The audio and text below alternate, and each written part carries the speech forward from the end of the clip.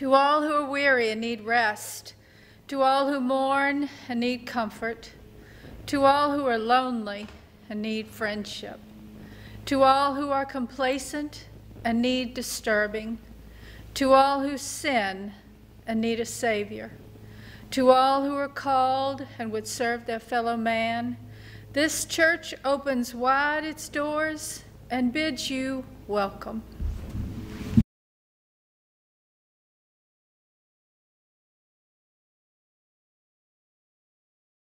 Well, good morning and welcome to Rapidan Baptist Church in beautiful downtown Wolftown, Virginia. Happy 4th of July. Happy birthday, America. Because we always start with birthdays, and sure enough, today is America's birthday. Of course, that Declaration of Independence didn't mean that independence had been gained. It was bought with a price. But also bought with a price that our founding fathers knew that their independence would be dependent upon God. So happy birthday, America. Other birthdays we have this week. On the 6th, that's Tuesday, none other than Miss Shirley Berry has a birthday. Happy birthday, great-grandma. On the 7th, Jimmy Thurman. Jimmy Thurman has a birthday. On the 9th, Tracy Price. That's Friday, I believe it is. Tracy Price. And on the 10th, none other than Tyler Babin has a birthday. And I understand young Tyler's going to be headed to Hawaii on a grand adventure on his birthday. Now I know that within the sound of my voice there are more birthdays, so this is also for you. Happy birthday to you. Happy birthday to you. Happy birthday, God bless you. Happy birthday to you, and many more. Yeah. Happy birthday, y'all. Announcements.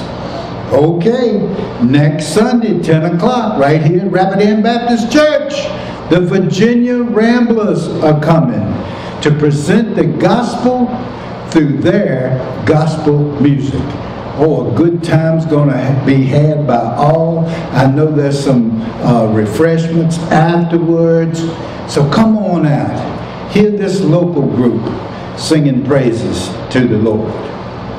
Now, let's see. Other announcements we have. Of course, we're underway with our Kicks for Kids. Please, if you have not done so, we have a table out front where you can pick up the information that you need. All it is a pair of shoes for a kid that needs new shoes for school. You can also get hold of DD for more info. Now, let's see, coming up on the 18th, none other than Deacon Paul Lutz will be bringing the message. Please come out to hear that one. It's going to be a good one. And then the very next week, Deacon Joey Clatterbuck's going to follow up along that same theme. So we really appreciate these deacons stepping up while DD and I are away. That's all the announcements I can think of this morning. Our story comes from the time that it was a kindergarten class, and the teacher was telling them about the meaning of the 4th of July. And she said that this is the day we all celebrate that we're free. Well, immediately little Cindy jumps up and says, "I'm not free." Teacher says, "What are you talking about, Cindy?" Says, I'm not free. I just turned 4. Now, in the spirit of worship, Rapidan Baptist Church.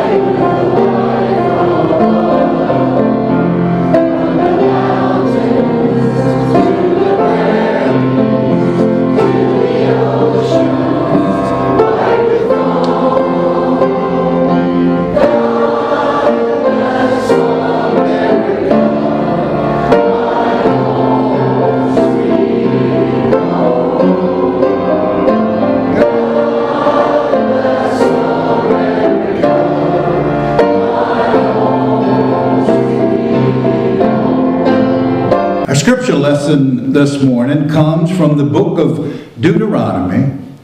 We'll be looking at chapter 8 and starting with verse 6. Therefore you shall keep the commandments of the Lord your God, to walk in his ways and to fear him. For the Lord your God is bringing you into a good land, a land of brooks of water, of fountains and springs that flow out of valleys and hills, a land of wheat and barley, of vines and fig trees and pomegranates, a land of olive oil and honey, a land in which you will eat bread without scarcity, in which you will lack nothing, a land whose stones are iron and out of whose hills you can dig copper. When you have eaten and are full, then you shall bless the Lord your God for the good land which he has given you. But beware that you do not forget the Lord your God, by not keeping his commandments, his judgments, and his statutes, which I command you today. Lest, when you have eaten and are full, and have built beautiful houses and dwell in them, and when your herds and your flocks multiply, and your silver and your gold multiplies, and all that you have is multiplied, when your heart is lifted up, and you forget the Lord your God. Oh, may the Lord bless both the reading and the hearing of his holy word.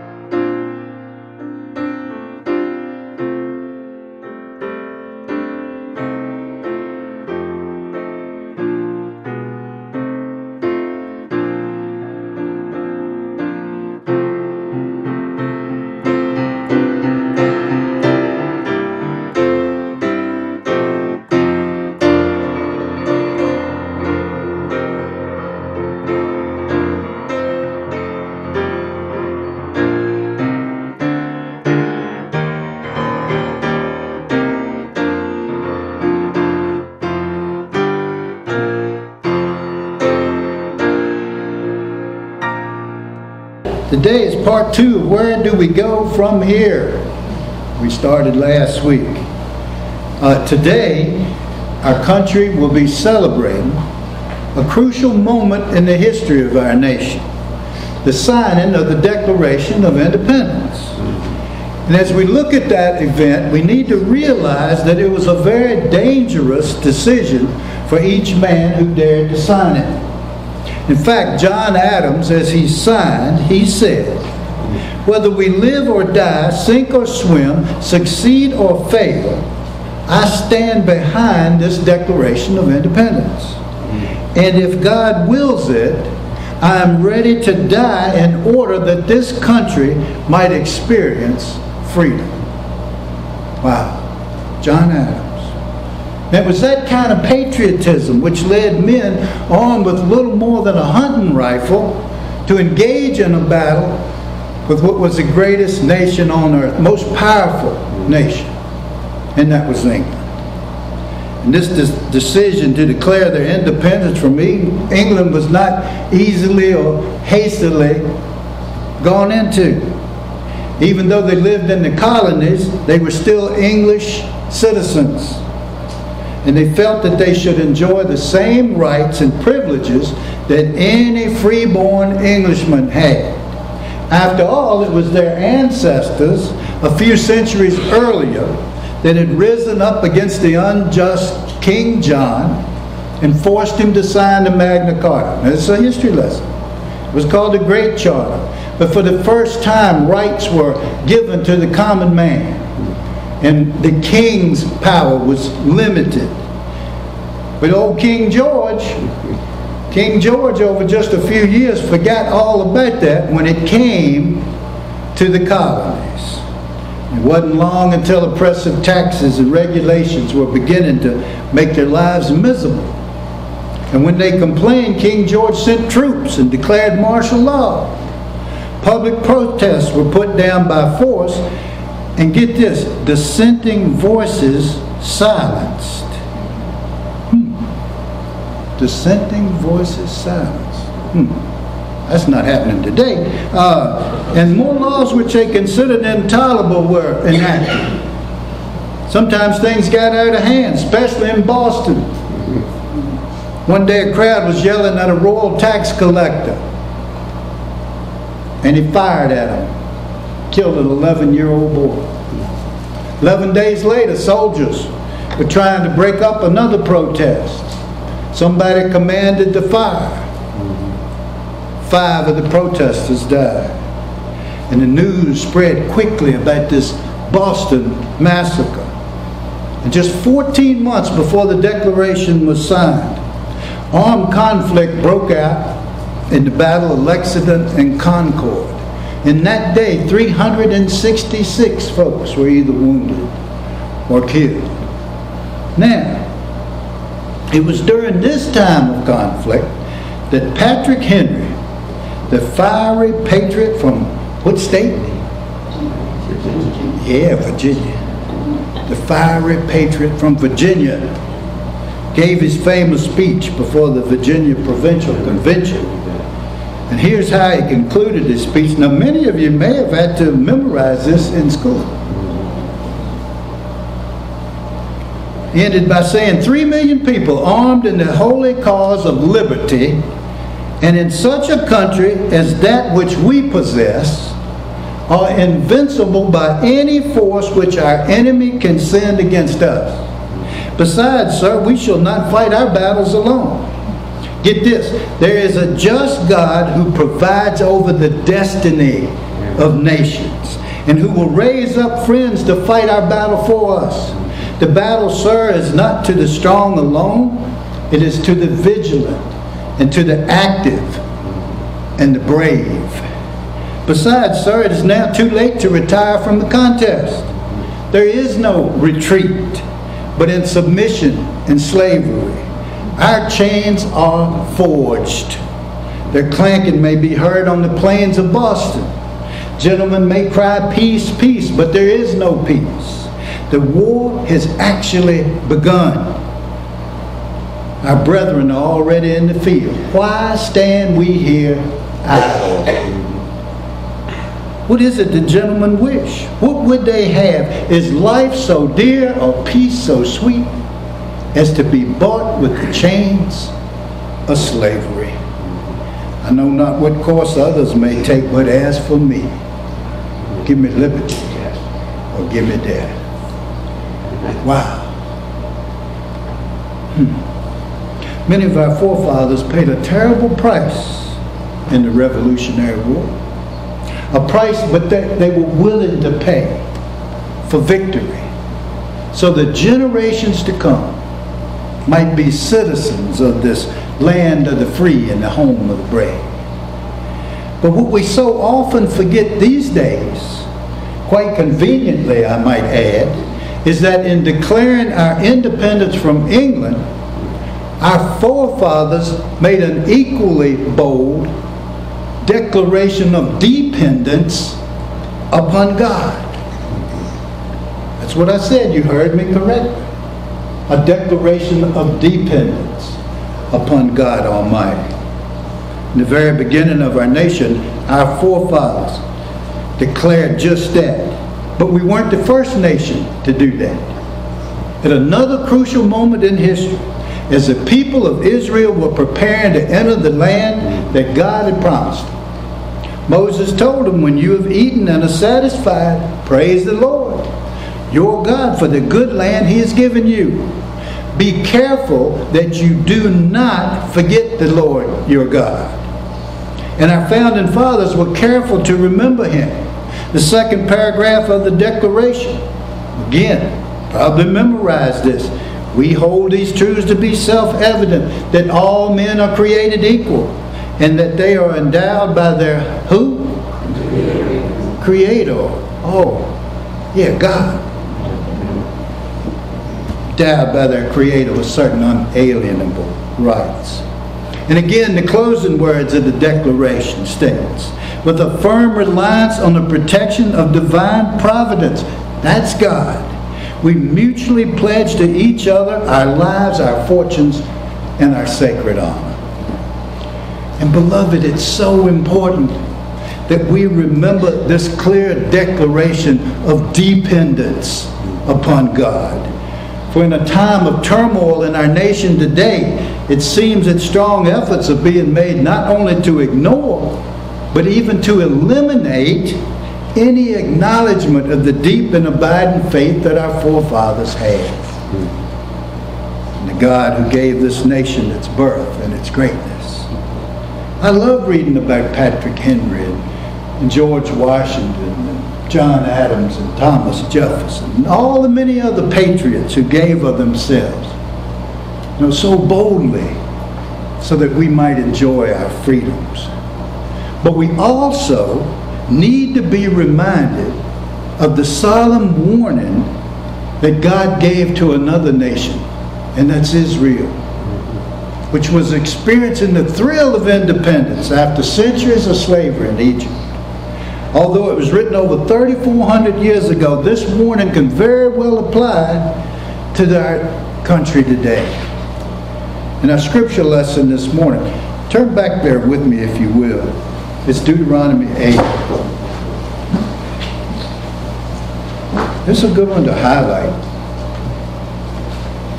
Remember. Verse 7. Now Moses told the people, for the Lord your God is bringing you into a good land, a land with streams and pools of water, a land where bread will not be scarce and you will lack nothing.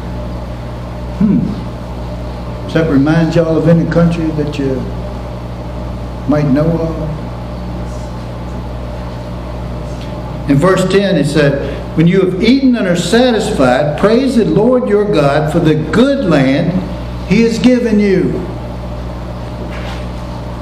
Then continuing in verses 11 through 14, Moses warned them, beware lest when you eat and are satisfied, when you build fine houses and settle down, and all that you have is multiplied, then your heart will become proud and you will forget the Lord your God. Now Dr. David Jeremiah refers to this passage as God's warning to His people about the dangers of summertime living. He called it summertime living. the dangers of forgetting about God in the good times. You see, the greatest danger in the summer of life is forgetting who is truly responsible for the good life that we enjoy. And beloved, if you're in one of life's summers right now, a time when things are going well, what evidence in your life is showing that you're continuing to live by faith? Let thanksgiving to God be always on our lips in every season. James 1:17 tells us every good and perfect gift comes from God. Beloved, it's absolutely essential for us as Christians to stay close and to stay grateful to God in all seasons. In fact, I'll borrow from Thomas Paine's words I shared with you last week. I'm going to change them up just a little bit and let them read this. These are the times that try Christians' souls. That the summer faithful and the sunshine Christian will, in this crisis, shrink from their dependence upon God. What we obtain too cheap, we esteem too lightly.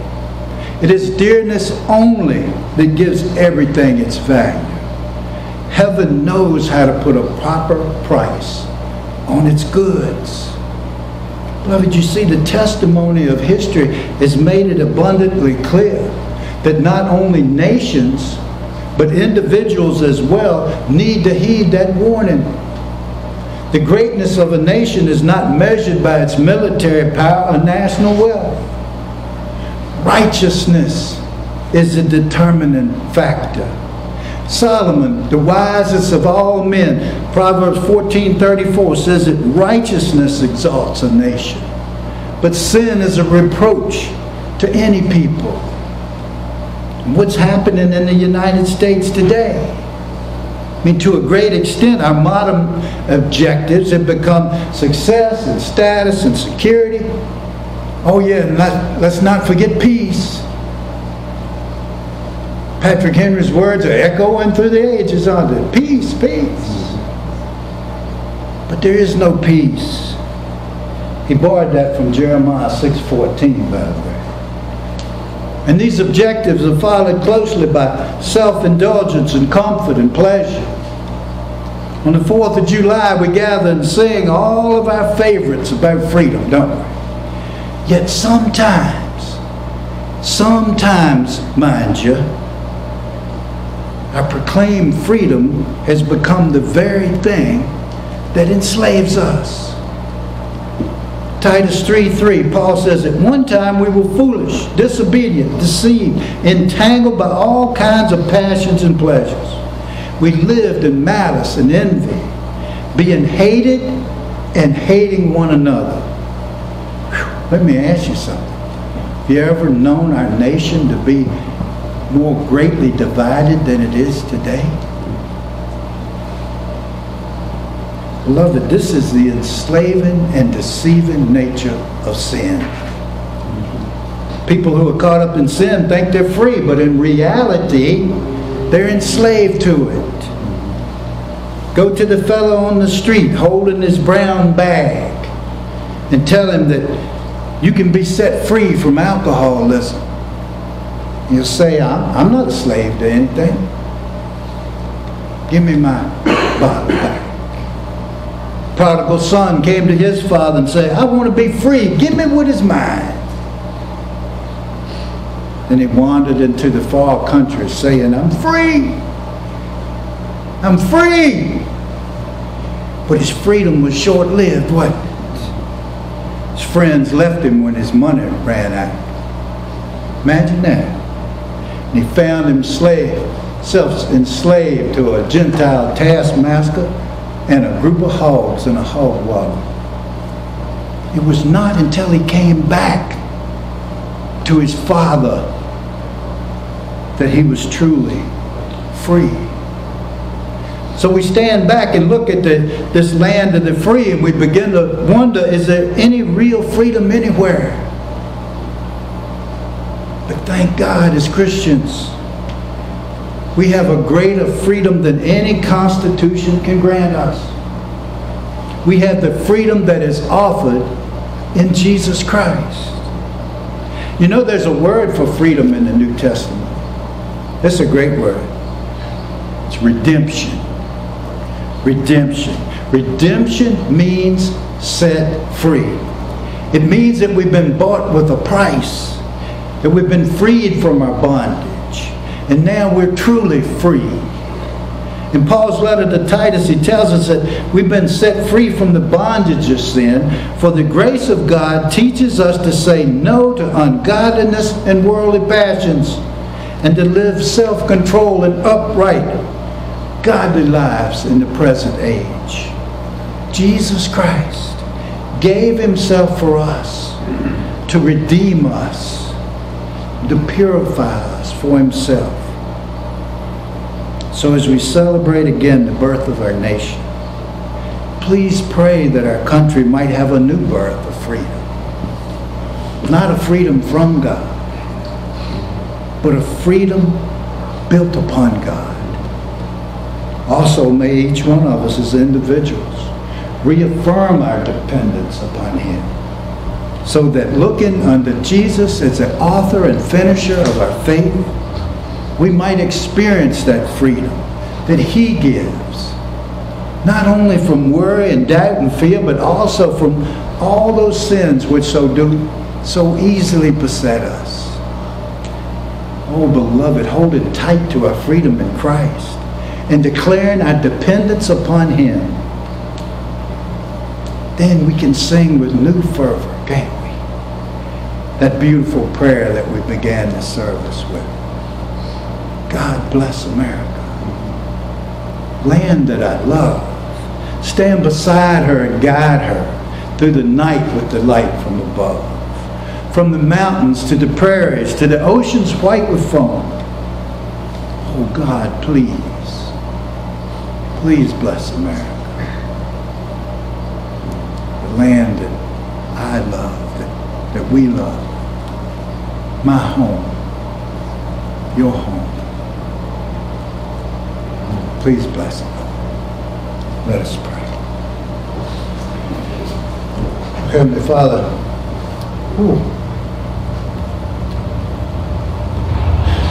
we just pray this morning, Lord.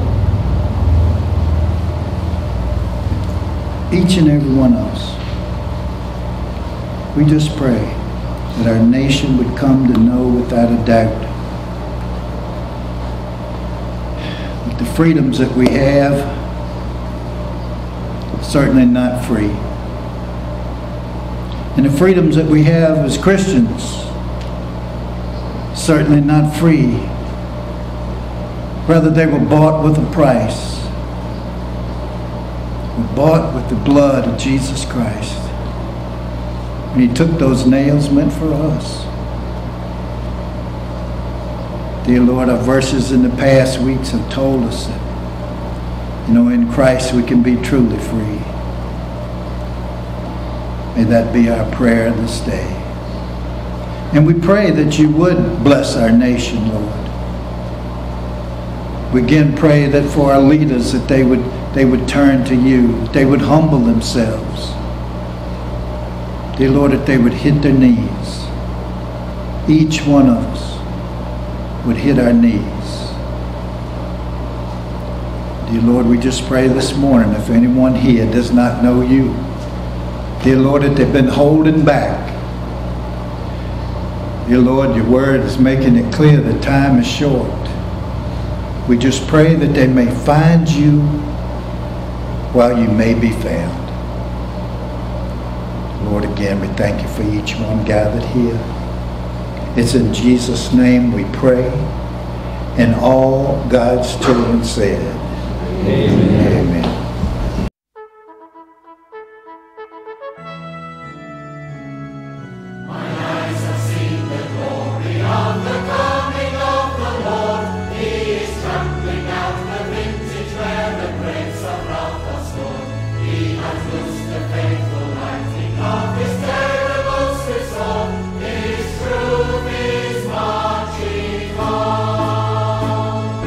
Lord.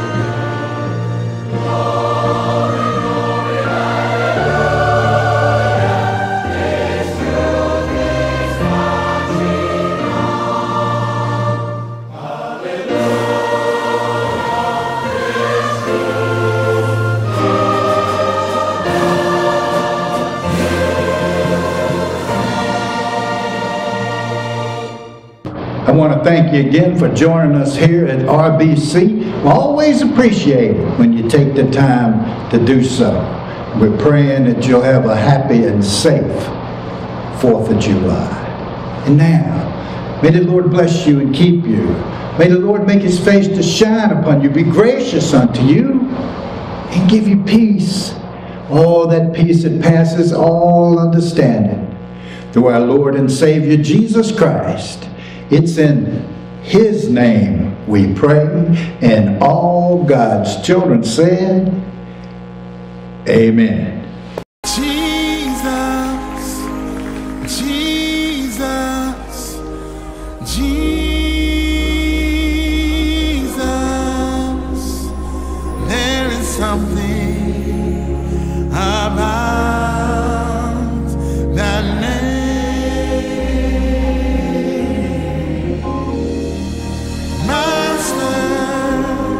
Savior, Jesus.